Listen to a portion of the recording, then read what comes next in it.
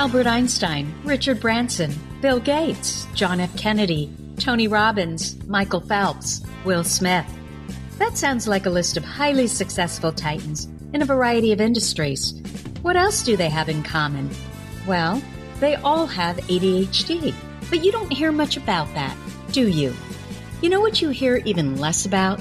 The successful women navigating ADHD. And that's exactly why I started this podcast, ADHD for Smartass Women. I'm your host, Tracy Otsuka. I'm an attorney, not a doctor, a lifelong student, not a coach.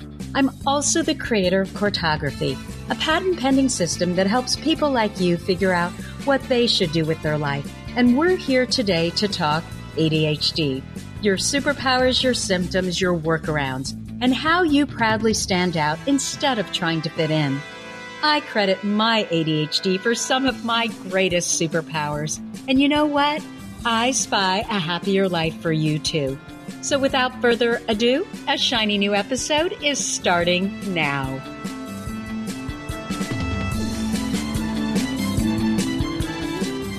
Hello, I am Tracy Otsuka. Welcome to episode 23 of ADHD for Smartass Women. And in this episode, we are going to talk all about rumination. So our ADHD, it makes us so creative and vividly imaginative. It also gives us this incredible ability to hyperfocus. But the problem is that bad is always bigger than good, meaning it's stickier than good, right? Our brains remember the negative thoughts more readily than positive thoughts. And I think that's people in general, the prehistoric part of our brain that wants to protect us from danger. It's constantly going to be flaring up and saying, you know, danger. Was it Will Rogers? Danger, danger, that little part of our brain. But for those of us with ADHD, you know, we're scanners, right?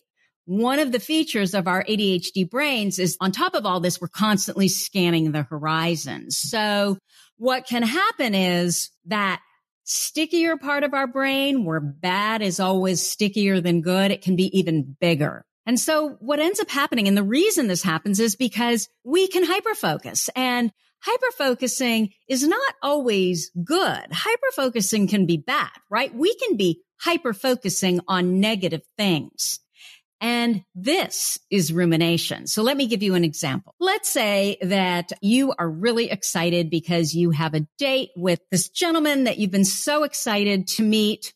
You've been talking to him a lot. You have friends that are in common, and you really think, okay, this sounds like a really good potential relationship. So you get to wherever it is that you're meeting for your date, let's say a restaurant, and you're supposed to meet at 7:00. It's now 7:05. So he's 5 minutes late. And so what you do is you just automatically assume the worst. This must be that you've been rejected. You don't think about the fact that, well, maybe he's just late. Maybe traffic was bad, or maybe he also has ADHD and he put this in his calendar for tomorrow, not tonight. What your brain starts to do is you disastertize, you catastrophize. You've got this hyperactivity of the mind, right? And you also have this ability to hyperfocus. You're very creative in as far as what you're thinking about, what you're coming up with. So while you're sitting there waiting, suddenly your mind goes to the boyfriend that broke up with you in college for whatever reason he told you that probably isn't even true. And then you move on to the promotion that you didn't get last month. And then, of course, you remember you weren't invited to be a bridesmaid in a friend's wedding that you just found out about a week ago. Forget that you weren't really that good friends of her, and you weren't really a good friend of hers, and she really didn't have bridesmaids, right? She just had a maid of honor. You think that one of your friends has been acting differently, so it must be that she's mad at you. You must have done something again. And then from there, you head over to that teacher in third grade who never gave you student of the month. Now, everyone in your life is rejecting you, and you're a total loser. So from someone being 5 minutes late for a date, that's where you've come. And that's what rumination feels like. So ruminating, this word derives from the Latin term for chewing cud. So it's basically, cows, they grind up their feed, they swallow it, and then they regurgitate it, and then they rechew their feed. It's kind of disgusting, isn't it?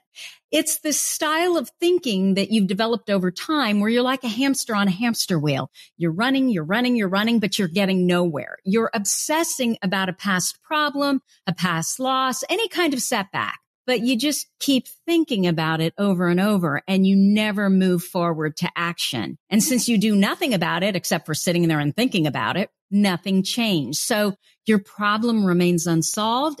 And so what ultimately happens is you just start feeling worse and worse about it and about yourself. When you ruminate, you deal repetitively on negative thoughts.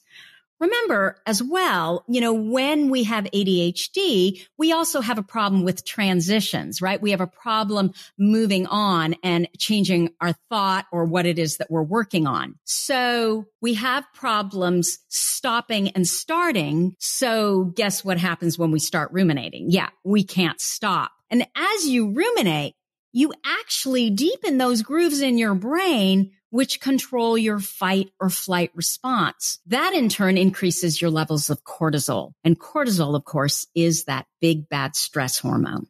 Ruminating is also lonely because you're cutting yourself off from other people. You can be dissecting conversations and attributing ill will to friends that they never intended this at all, but that's what you think. And the reason this is so serious is that this tendency to overthink, it's linked to overeating, it's linked to alcoholism, it's linked to depression, it's linked to anxiety and insomnia and high blood pressure.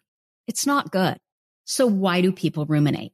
Well, believe it or not, or why do those of us with ADHD ruminate would be a better question, wouldn't it? Believe it or not, it focuses our minds and it provides mental stimulation.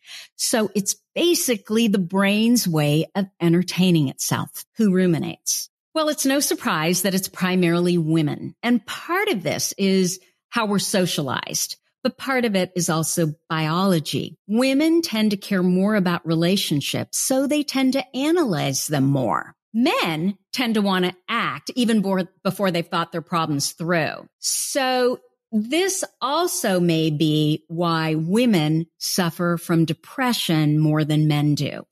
Now, what I've said from the beginning of starting this podcast group and, of course, starting my Facebook group, ADHD for Smartass Women, my intention is never to teach because I feel like, we are all in this learning together. And there's so much that I don't know about ADHD that I want to learn. And I find that I learn most from women who struggle with it as I have struggled with it and still struggle with it.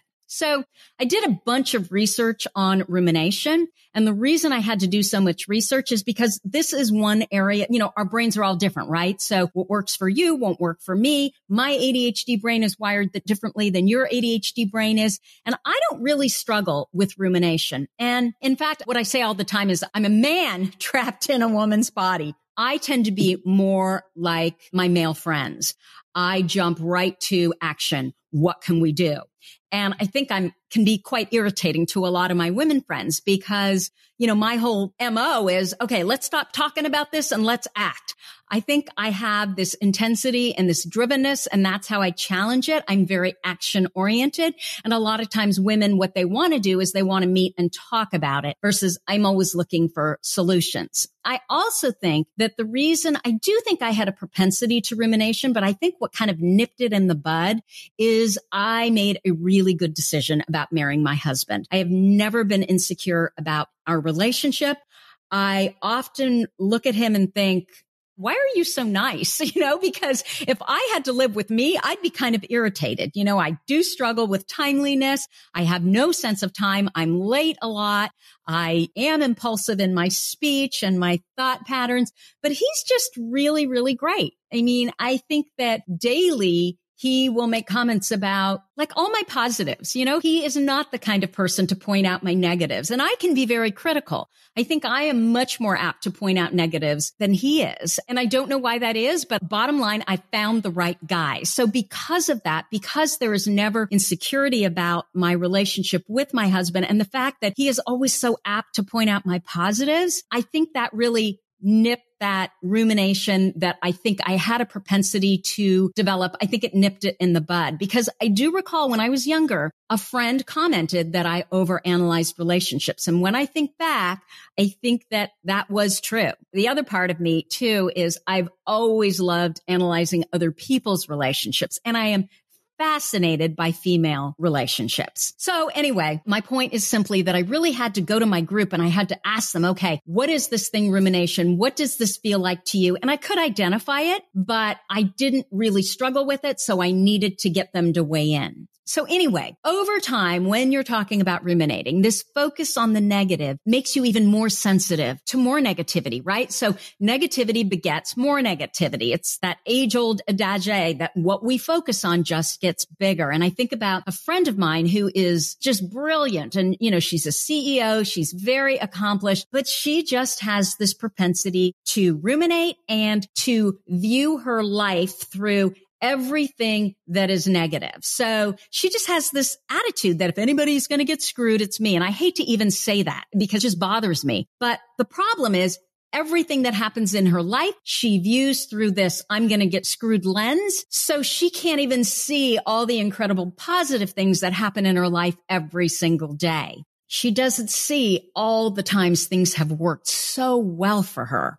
So when you're ruminating, it's all about a preoccupation with you. You're focusing on the self and the whole world is revolving around you. And I think that we tend to do this more when we're younger.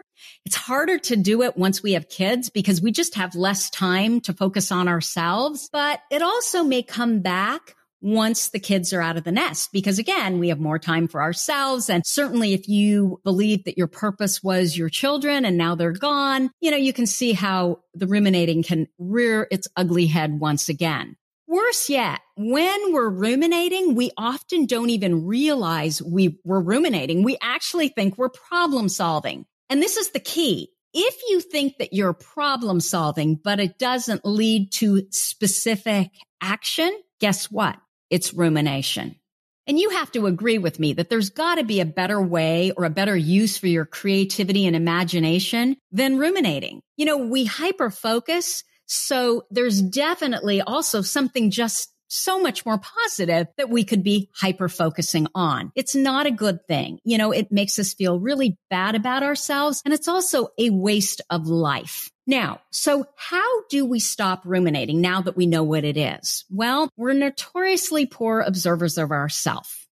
Oftentimes we're still shocked when we hear very positive comments about us, right? We tend to forget what our strengths are because, again, the bad is stickier than good. So we kind of automatically gravitate towards all the things that we don't do right. So we forget about what our strengths are. Often we're not even aware that we're ruminating. So the first thing you can do is you can ask your friends and your family, do I obsess and ruminate over problems, over making decisions? Do I ruminate and, obsess over relationships? And listen to what it is that they say and then ask them for examples. The second thing we can do is we can start to notice our thoughts. We have a wonderful woman in our Facebook group. Her name's Caitlin Mabry, and she actually works with my son as well. And she's a reading specialist, and she also has ADHD. And so she taught my son all about metacognition. And metacognition is thinking about what you're thinking about. You can learn how to notice your negative thoughts and negative self-talk. Apparently, we have 60,000 thoughts a day. And most of them aren't positive. So we need to learn that don't believe everything you think. Martha Beck was talking about rumination. What you do when you're thinking about what you're thinking about, when you're using metacognition, is you're just watching your thoughts pass through like clouds that pass in the sky. You're not judging them. You're not engaging them. You're just noticing them. Then what you're going to do is you're going to label the thought. So if you have a thought that is a negative thought, you're going to say, I'm ruminating, I'm worrying, that's me just obsessing.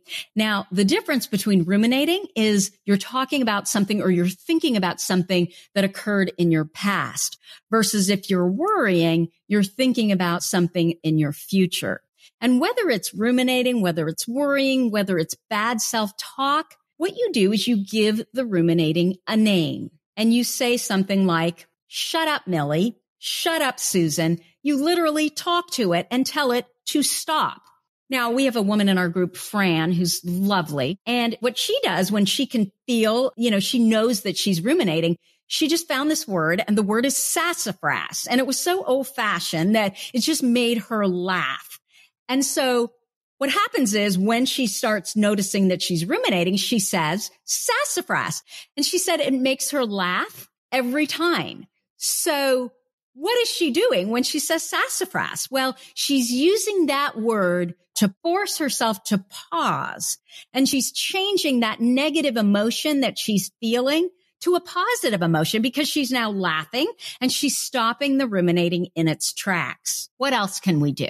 Well, action is actually the antidote to rumination. So me feeling like I'm a man trapped in a woman's body, that's exactly what I'm doing. I am using action to stop the rumination.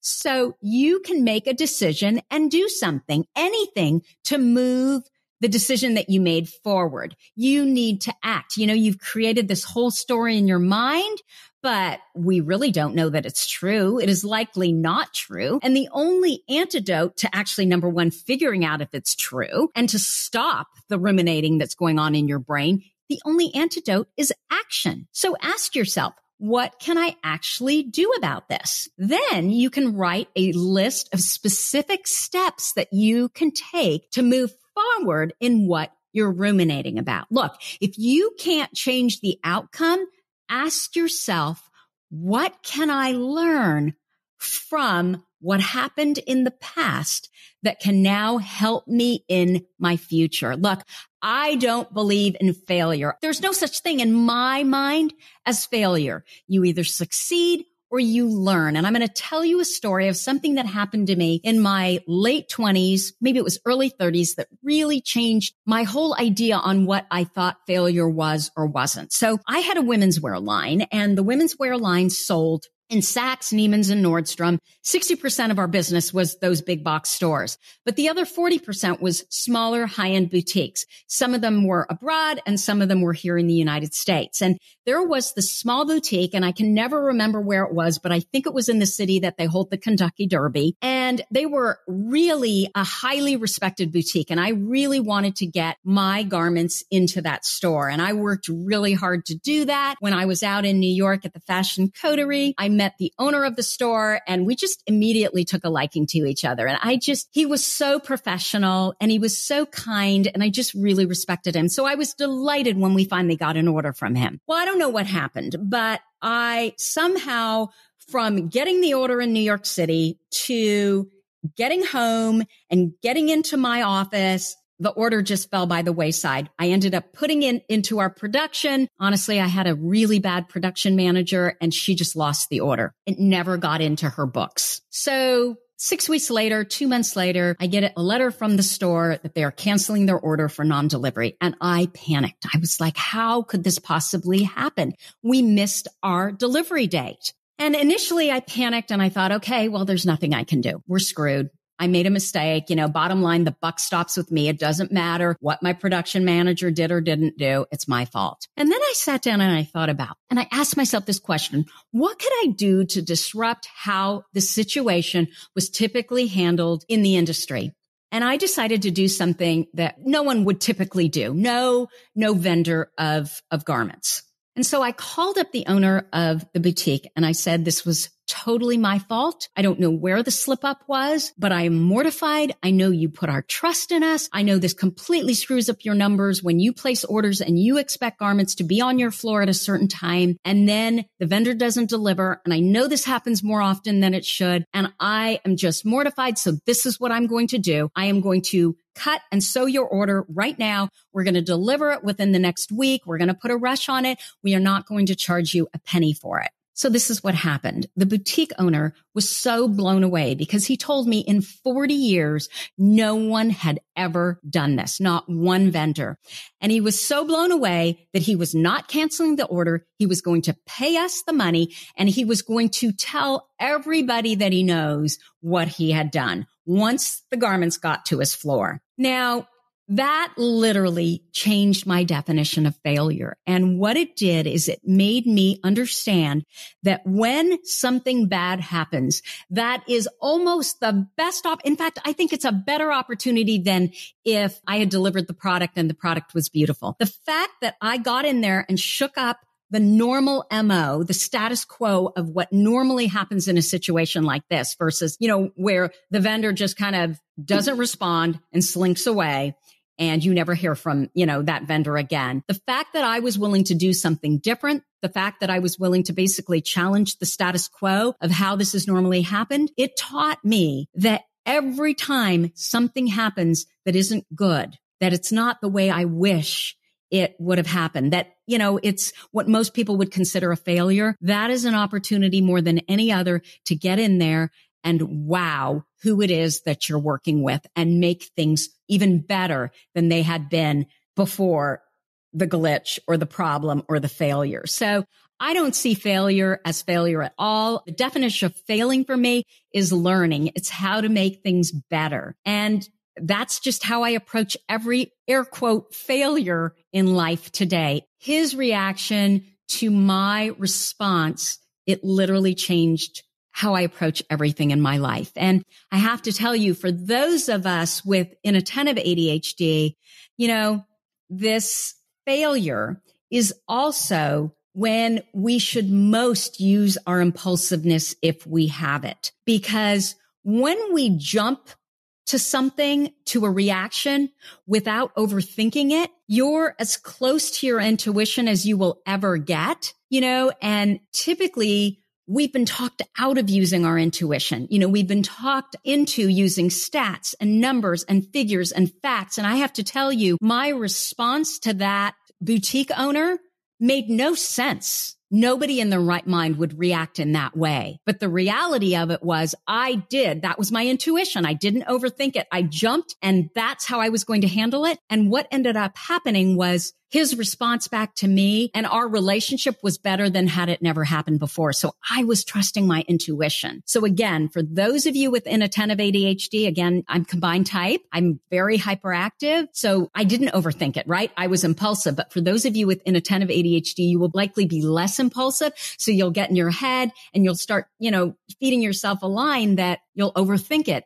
No, you should not react with your intuition. You should not listen to your intuition because it wouldn't make financial sense to do this because of numbers, figures, facts. So I hope I made that clear. Okay. So what else can we do? Well, there is a fabulous ADHD coach. Her name's Barbara Luther, and she's head of training for ADCA, which ADCA is the ADD Coaching Academy. And what she does is she gives her clients 5 minutes of BMW time at the start of each session.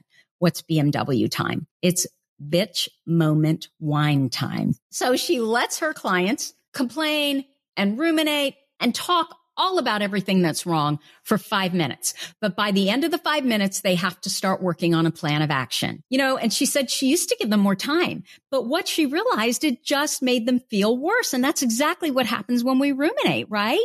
We feel worse and worse about the problem. We don't feel better. So if you're thinking about a problem for more than 5 minutes, just know that you're probably a ruminator. And again, I'm going to say whatever you focus on just gets bigger and bigger. So start focusing on the positive things. Now, the great thing about our ADHD brains is many of us are pretty distractible. Granted, we all have different brains, but most of us with ADHD, we're distractible. And I always laugh and I say, I'm the best person to get angry at, or I am the best person to make angry because I may get really upset. And I may think about the problem. I may ruminate about the problem for a few minutes, but then I lose it. And sometimes I feel in my body that I'm upset, but I can't remember what I'm upset about. Like I have to get back into my body to remember why I was so upset. So we can use this distractibility. We can learn how to distract our brain in a positive way. When you start noticing yourself ruminating, switch to action to disrupt it. There was a 2015 study that found that going for a walk in nature reduces rumination because it creates positive emotions. Now, this doesn't work in a city or an urban environment. You need to be outside in nature. So, you have to be in a park or a garden. And, one of the things that really works for me, and it's surprising, another thing I should say, is gardening. when I am out in a garden, I don't know why it is, but my brain stops working. I am out there and it's just positive emotion and I don't ruminate. I don't think about things. I am outside of my thoughts and I don't know why that is except for I'm in nature. Exercise is another brilliant way to reduce rumination. When you start exercising, that's another way that I can stop my brain from thinking. Now, there are a lot of runners with ADHD, and they use running to manage their ADHD, but be careful because some people use running to ruminate. They can run and be thinking through their thoughts at the same time. But for a lot of us, when we run, it actually clears our mind and it clears our thoughts. What are other ways that we can distract our brain? We can listen to music. We can cook. I don't know why cooking works, but cooking works for a lot of us. This was one of the suggestions that a woman in our Facebook group had. Going to a movie works. But for me, I have to actually be physically in a movie where it's completely dark and I can't be focused on anything else. Then I can absolutely focus on the movie and I can distract my brain. You can meet a friend, but you need to only talk about whatever it is that's upsetting you for 5 minutes. Again, our brains are all different. You have to test what works for you. Okay. What else can work? We can focus on a goal. We can set a goal and meet a goal. When we do something that we really love and we're passionate about, guess what happens? We increase the dopamine in our brain. That in turn dissipates feel good emotion in ourselves. And then we are less apt to ruminate. So once you feel good, then you're able to kind of follow that good feeling and keep ratcheting it up by focusing on your goals, setting your goals, meeting your goals. So again, we're talking about action. And when we are acting, we are less apt to ruminate. I've also noticed that I'm able to manage my mood. We're again in the acting doing category, but I'm able to manage my mood by doing scary stuff that I really want to do.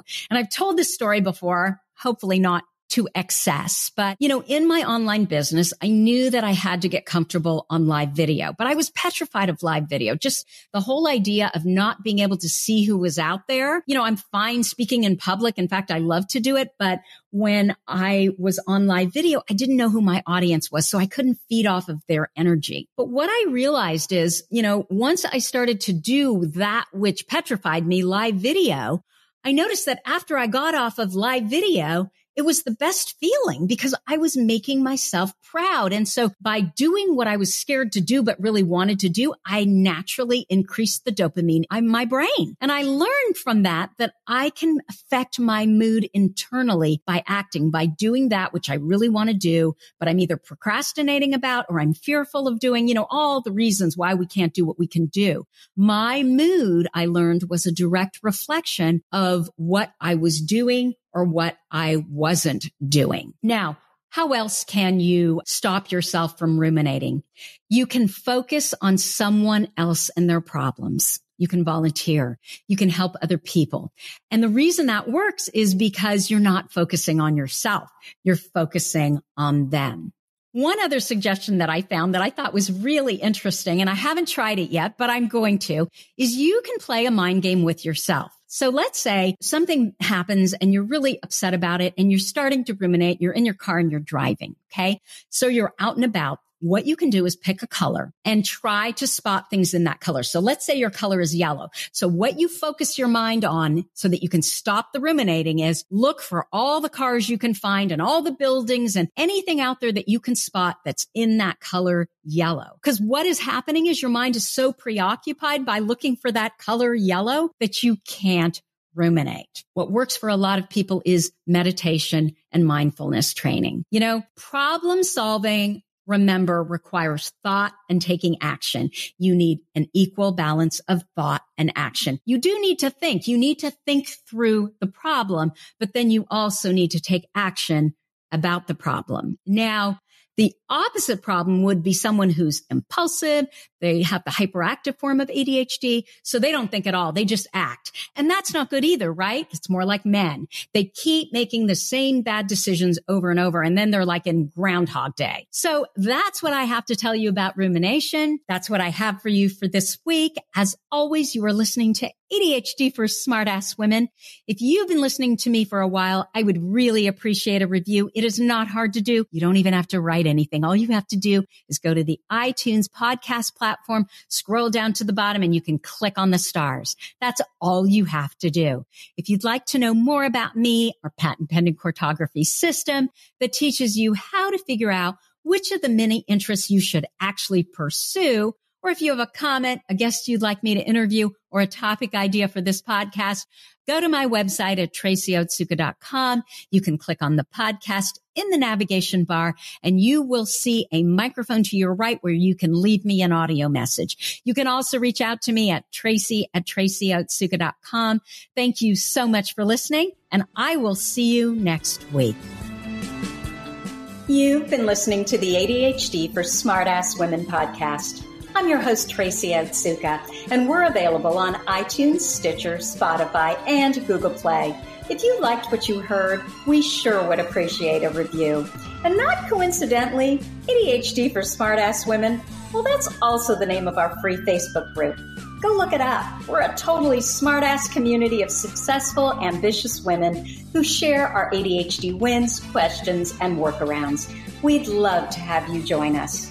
You can also find all my details over at tracyotsuka.com. Don't forget, I spy a happier life for us, and I'll see you again next week.